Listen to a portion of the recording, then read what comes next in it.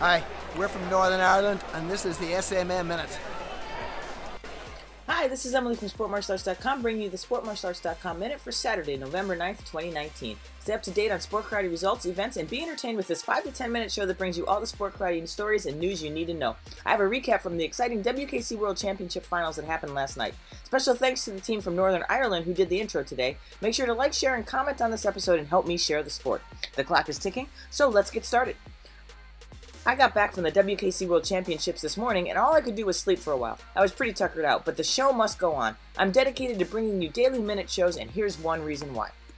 I found this cool post from Steph Gilbert talking about yesterday's show and how it inspired her to get back to training and competing.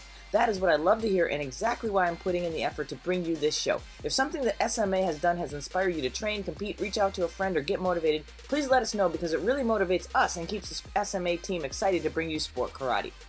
So, last night, Mary and I set up and tested from about 4 p.m. to 6 p.m. to get ready for the WKC Finals, and this is what our setup looks like. We grabbed carry out and got ready for the finals. And we had some help from Akil and Alana, shown here.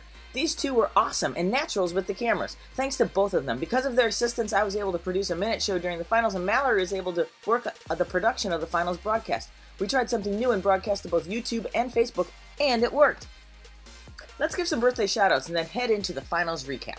Happy birthday to Regis Lima, Vicky Ron, Scott Verpilati, Tracy Fisher, Tyler Schaub, Sergio Zuniga, Juan Morales, Michael Busby, and Jovito Angat.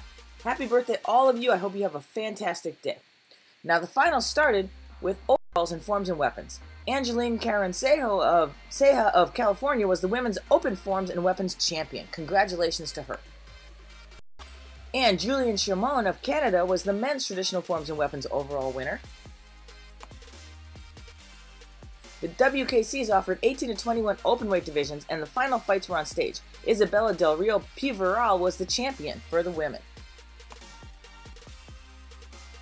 Suba Sharitha took the women's traditional forms and weapons title. She's won this title consistently for the past few years. And a happy Brad Hurley was the men's open forms and weapons champion for the night.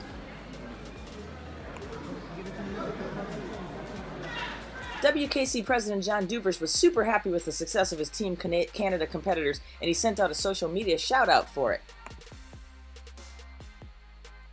In the men's openweight competition, it was Christian Rivas of Venezuela for the win.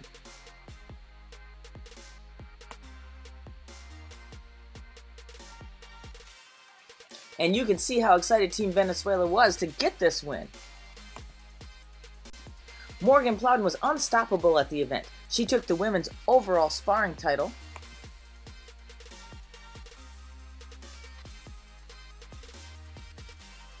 Here's a slow-mo clash for her with her fadeaway back fist. If you're watching one of my earlier shows, Tyreek Saint taught you how to do that. And here's Morgan getting her award.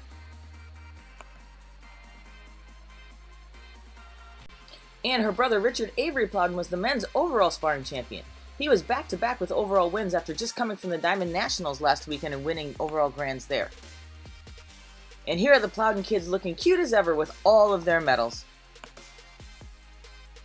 But Morgan went on to also help Team USA take the women's team sparring title over Team Canada. And the event that everyone was waiting for was the men's team sparring competition. It was Team USA versus Team Canada. It started with Team Canada winning the first round, and then Team USA winning the second. The third round ended in a tie with a requirement to win the best of 5 matches. If there was a tie in matches, the win would be determined by overall points.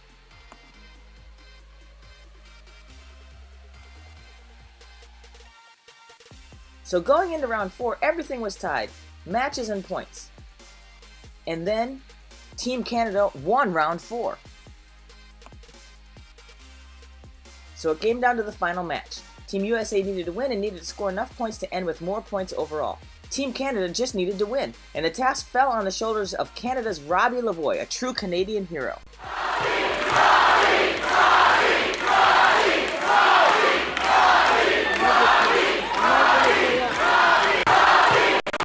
And he did it.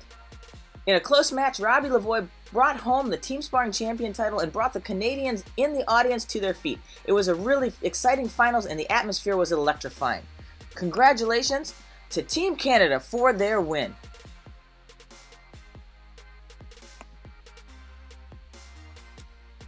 So after the finals was over, we hauled the equipment back to the hotel. And then found ourselves catching a lift to the airport at 5 a.m. this morning. What an amazing time we had at the WKC World Championships, and we can't wait for the 2020 event in Madrid, Spain. Remember that we're working on the green screen photos we took at the event. We'll post those in the community group first. Watch for action shots and videos from the WKC Worlds and Diamond Nationals soon. Make sure you like, share, and comment on this episode and help me share the wonderful sport. Time is up. Thanks for joining me today on episode 78. See you next time on the SportMartialArts.com Minute.